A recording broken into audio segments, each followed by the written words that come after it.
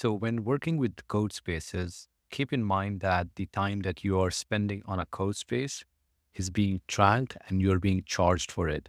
Even though there is a free plan, you're always being accounted for your usage that you can look at by going to settings, billings and plans and usage. And if you come down here, you can see the usage for your code spaces. So right now, this is what my usage looks like. So if I go beyond my usage, I will be charged extras. If you're on a free plan, you'll be charged extra. Even if I use Pro plan, I do have 180 hours, core hours included. But if I overdo or overuse my allocated quota, I will have to pay for it. So one thing that is important is to keep the usage on GitHub Codespaces to as minimum as possible. So whenever you need it, you need that. After that, you just stop so that you are not being accounted for the usage.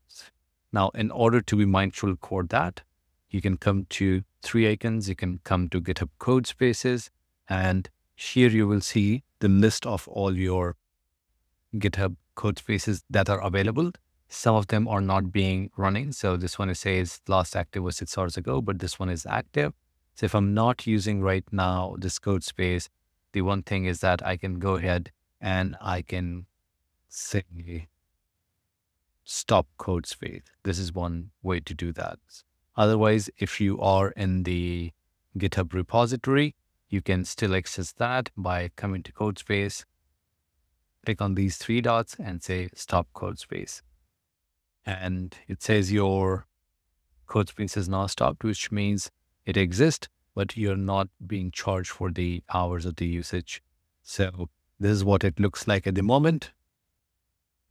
And the other thing that you can do is you can start your code space if you have to by clicking on the code space, and it'll start the development environment for you.